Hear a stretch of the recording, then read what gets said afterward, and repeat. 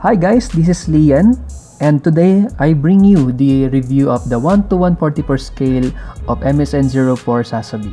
And again, maraming salamat nga pala sa sponsor ng ating video, and that's the Mr. Choice Video Key Rental, ang kantahan na may kasama Panchao. Ilalagay ko sa description below yung kanilang Facebook page. Again, napaka the best ng kanilang service when it comes to video key rental. And I would like to say thank you nga pala and shout out sa ating birthday boy. Belated happy birthday po kay Mr. Joshua Montano. Maraming salamat po sa inyong support. So ito ang itsura niya, complete with details, decals, panel line, and so on. Ang kanyang side, back. May mga konting details ako nilagay, like for example itong back na to, meron siyang gray lang yan. Nilagyan ko na siya ng yellow na color dyan gamit yung Gundam marker na yellow. Guys, warning nga pala before simulan tong review na to. Kasi bago ko siya reviewin, nag-research muna ako, tignan ko kung ano yung mga flaws, ano yung maaari ko may encounter na issue sa Gundam na to. Meron akong mga nabasang article na yung ditong attachment sa pinaka-arms na yan, medyo prone siyang masira. So guys, warning yon, ingatan nyo yung part na yan.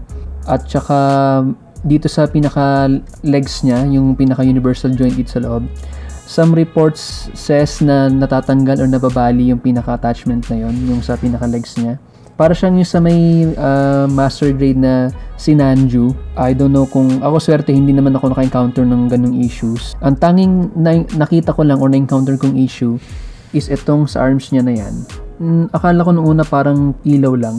Pero kung mapapansin nyo, meron siyang stress doon sa pinaka-plastic na yon. I don't know kung kailan siya nagsimula, pero feeling ko lumabas yung pinaka-stress na yon nung, kasi meron siyang moving part dito na nag-rotate na ganyan. Dito ko siya ni-rotate sa part na to. So siguro pag ikot kong ganun, nagkaroon ng stress yung pinaka-plastic na yon. Parehas yan left and right. Ayan din sa kabila, meron ding stress. Ayan, no?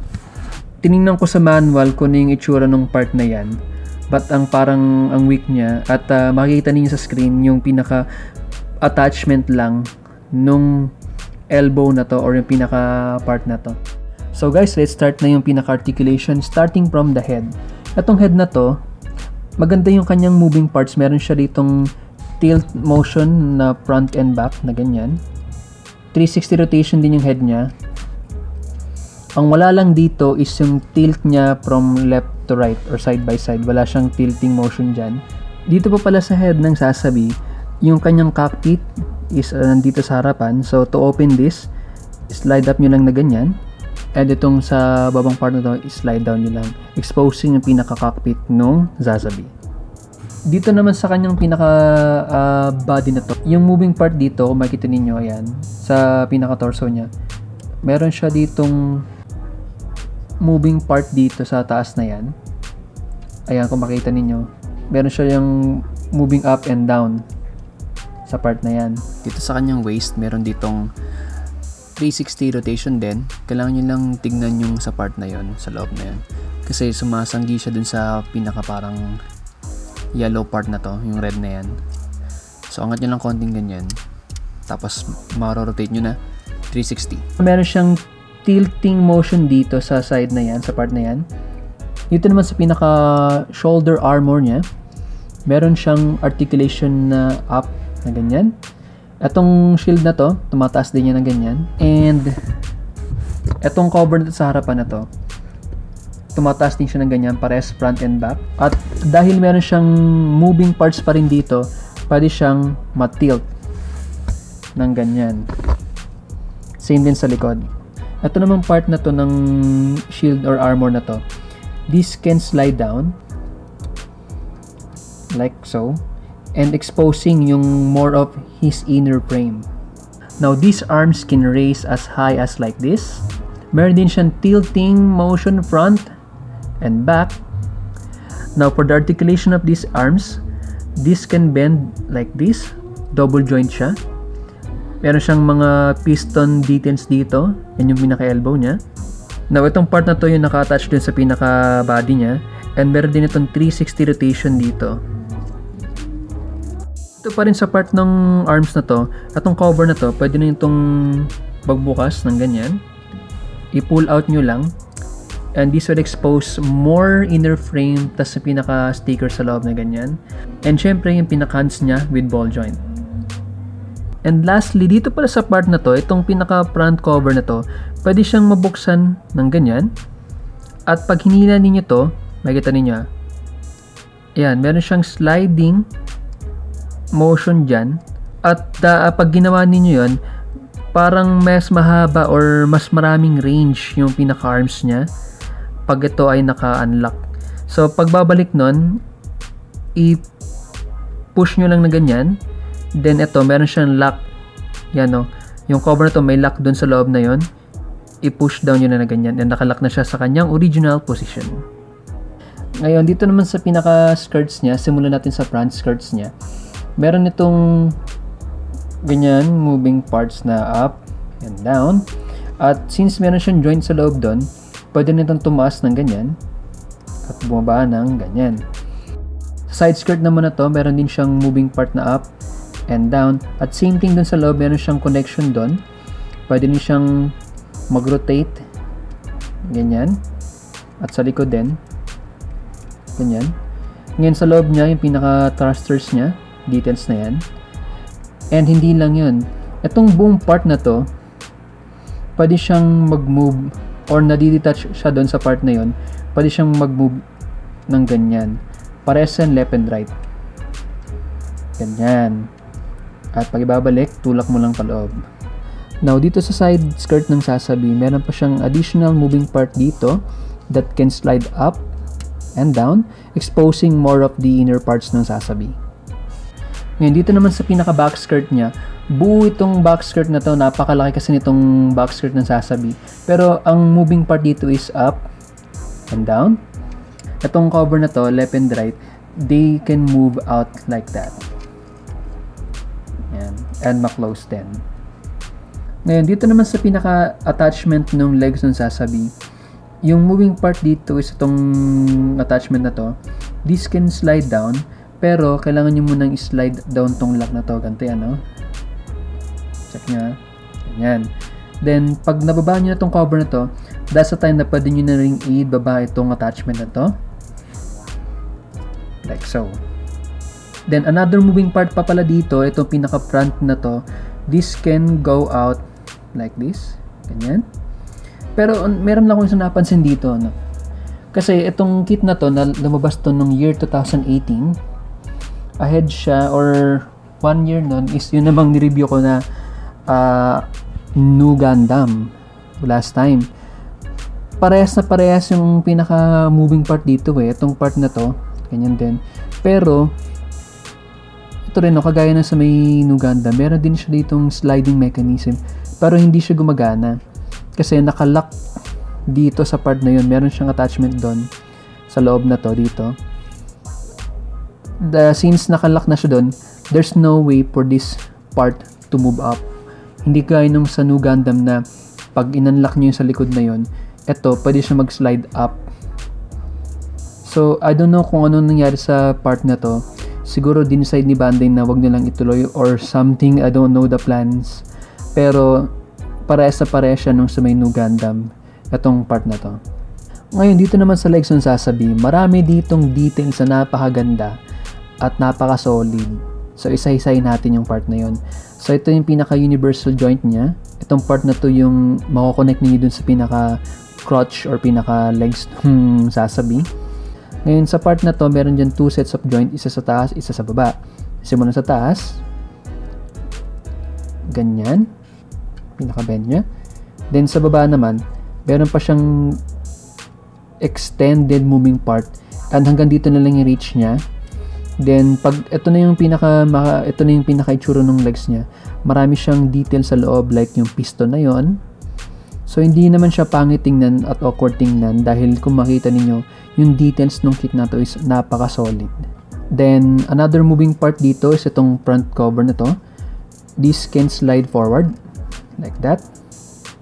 And up and down then. Then, to put back to position, i-push up nyo na ganyan. Another moving part dito sa legs na to is itong cover na to. So, pwede nyo siyang i-slide out ng ganyan at i-tilt ninyo So para siyang naka-separate na doon sa pinaka-legs na yan. At makikita niyo sa ilalim yung pinaka-thruster niya or yung booster niya doon. Dito sa loob na yan, may details na nilagyan ko ng kulay. And this can go down like that. And go up like that. So yun yung mga moving parts dito sa legs na to. Then, kung iisipin ninyo, ang laki ng kit na to, akala ninyo wala ng other moving parts ito. Marami pa tong moving parts. Dito naman sa kanyang feet, meron siyang tilt left and right. Hanggang dyan ang pinaka-extend nung tilt na yan. Then sa right, makababangga na kasi ng booster kaya hanggang dyan na lang yung pinaka-reach nung kanyang ankles dyan. Dito naman sa pinaka-part na to, meron din siyang motion dyan or moving part na ganyan down and up. And pwede rin siyang mag-twist ng left and right. Pero dahil malaki yung pinaka-feet niya, hanggang dyan lang yung pinaka-extend ng rotation niya and the other way, ganyan. At ito naman yung feet nung Sazabi. Sa liit ng kit na to, well actually hindi naman siya maliit kasi kung ikukumpara siya sa ibang master grade na maliliit, kasi nilaki niya. So technically for me, para siyang master grade na rin. At mamamangha kayo dahil napakadaming articulation and moving parts dito sa kanyang feet. Simulan natin dito sa armor na to. Up and down, ganyan. Sa kanyang toe, hanggang dyan ang kanyang moving up na toes and down. Yan ang pinaka part na yan. Sa mid na to, meron siyang up and down. At sa pinaka heel niya, sa pinaka likod na to, itong part na to, this can go down like this and go up like that. Dito yung details niya sa ilalim. At ito yung pinaka feet ng Sazabi. Hanggang dito yung reach ng legs ng Sazabi sa harapan. And dahil dun sa pinaka limitation ng kanyang back skirt, hanggang dito lang yung reach ng legs ng Sazabi sa likod. Sa side naman, 90 degrees so he can do the splits. And the size comparison between the master grade 1 to 100 scale of Sazabi and the real grade Sazabi to the left. Here's a size comparison between the real grade New Gundam and real grade Sazabi. Size comparison between the master grade 1 to 100 scale RX-78 and real grade Sazabi. And here are the Sazabi's weapon and accessories. Here's the Sazabi's main shield. Meron tong 4 colors that includes black, yellow, red, and gray parts dito. So yung moving parts lang dito is itong attachment niya sa shield. Meron siyang moving up and down dito sa part na yan. Rotation dito sa part na to, which is ito yung naka-attach dun sa pinaka-arms ng Sazabi. And ito naman, this can slide up and down. So ganito yan. Yan. Ganyan. This is the Sazabi's Beam Tomahawk. Now in this Beam Tomahawk, meron siyang set of pinaka parang beam effects niya. Ito yung mahabang part na kanyang beam effects. So paglalagay lang nito, dito itatapat nyo na sa mga slots na yan. And there you go. Ito naman yung much shorter beam effects. Same din yung paglalagay niya. Lagyan nyo lang yung slots dun sa kanilang position. Ganyan. At ang kagandahan pa nito, yung isang available na beam effect niya, yung sa kanyang pinaka beam saber, ito, pwede nyo siyang ilagay doon sa loob. So, ganito magiging itsura niya. Ganyan. At ganito naman ang itsura niya pag gamit niyo yung long beam effect sa Beam Tomahawk na to. You can store nga pala yung Beam Tomahawk dito sa likod ng shield, dito sa position na yan. Dito sa baba na to, kaso kailangan nyo natanggalin itong mga missile effect na to. Ganyan, tatanggalin nyo muna. Then, dun sa attachment na yon, dito nyo lalagay yung inyong Beam Tomahawk. Yan, ganyan po siya. Ang kagandahan dito, pag nakalagay dyan yung Beam Tomahawk, pwede nyo ilagay yung beam effects din para mas, para siyang weapon na rin in a way, pag nakalagay siyang ganyan. At ito yung additional beam effects pa niya. At yung massive beam effects pag dyan nakalagay. Okay, for those who are asking kung pwede ba itong i-attach yung effects na to, pwede rin. Kaso yun nga lang, hindi siya fully nakalagay kung makita ninyo. Ito kasi yung part na to. Yan. Bumabangga na dun sa beam effects. Pwede pa rin naman kaso yan, hindi siya secure yung attachment. So I have 2 beam saber dito. And for you to place the beam effects, dito nyo lang ilalagay sa slot na yan. And there you go. Here's the Sazabi's beam shot rifle. Meron siyang 3 colors na available dito. With the red effects, yung pinaka main color ng rifle is black. With gray effects na rin. And yung green foil seal na sticker sa harapan niya. So, ang moving parts dito is itong gray na to. Meron siyang up and down. Natatanggal yung pinaka magazine niya. Meron siyang cocking motion dito sa pinaka port na to. Down and up. At meron siyang pinaka sticker dun sa loob. Yung pinaka parang chrome effects niya. Dyan sa loob na yan. Now, for the Sazabi's manipulators, it has 2 closed fists, 2 open hands. Meron siyang fixed weapon hands. Meron din siyang 2 fixed weapon hands. Pero itong weapon hands na to, meron siyang articulation dito sa part na to. Yan. Maliban sa ball joint niya, meron siya ditong moving side to side na articulation dyan. Same thing din dito sa pinaka fixed hand niya to para dun sa pinaka beam rifle niya. Fix itong hands niya na to, pero meron din ditong moving articulation dito sa part na to. Same thing din yung moving part na yan. Included adapters sa stand ng Sazabi and the 1:144 scale of Charles Aznavour. Ito naman yung pinaka backpack ng Sazabi. Dito naman sa backpack na to ay marami pa ring set of articulation or moving parts dito. Simulan natin sa pinaka fuel tank na to. Since ball joint siya, free naman siyang gumalaw ng rotation na ganyan. Dito sa pinaka likod or yung pinaka booster or thruster nitong Sazabi, itong cover na to, parehas sa left and right. Yan. Bumubukas ng ganyan. Ito naman sa gitna na to, pwede siyang hilayin pataas. At dahil meron siyang attachment dun sa loob na yon, pag hinila niya pa siya pataas, sasabay itong booster sa baba na to. Ngayon, ito namang pinaka lalagyan ng pinaka panel units ng Sazabi. Meron din siyang attachment dito sa part na yan. And this can also move side to side na ganyan. Up hanggang dyan. And down hanggang dyan. Now, ito namang pinakalalagyan ng mga panel units niya.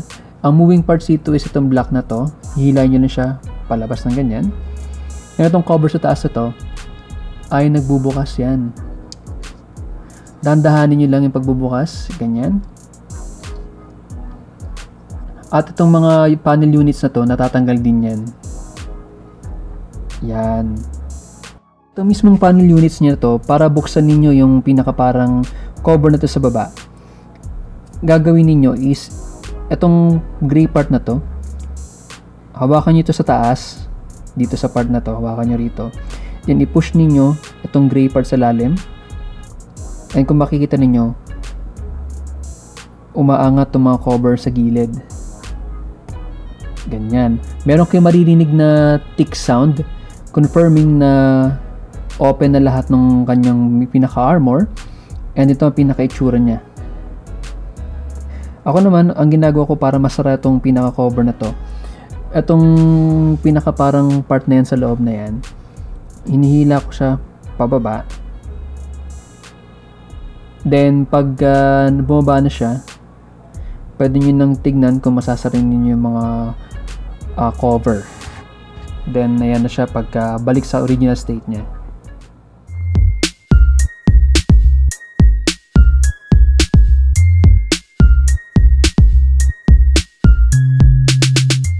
Pagdating talaga sa model kits, number 1 ang Bandai dyan. Attention to details and perfection, nakatatak yan sa Bandai. Continuous evolution and perfection sa art. Gaya nitong real grade Sazabi, I move away from the SD, no grade, high grade, and any 1:144 scale ng Gundam when I started to love the size and details of the master grade. But the real grade series not only took my attention, it also exceeded my expectation. Alam naman natin na kahit sinong bida, palagi may kontrabida dyan. Gaya ni Amuro and tutong si Char. Parang angel and devil, hot and cold, high and low. Ang sabi nga ni Bandai, ang real grade ay designed to recreate the real thing. At naku, 101% naniniwala ako dun. Imagine yung actual Gundam at the palm of your hands. dahil sa kit na to, kagaya rin ng real grade na New Gundam, naging paborito ko ang word na undergate. Ang ganda ng two-tone red at light red ng Sazabi. At talagang nagdagdag ito ng angas sa kit na to. Sa mga nagtatanong kung ano bang reaction dito sa kit na to, tropa, 100% pasado, kaya kung wala ka pa nito, alam mo na gagawin mo. Well guys, I hope that you've enjoyed the review of the real grade Sazabi. If you haven't subscribed yet, please hit the subscribe button and also hit the notification bell for upcoming videos. Thank you so much for watching and see you next time.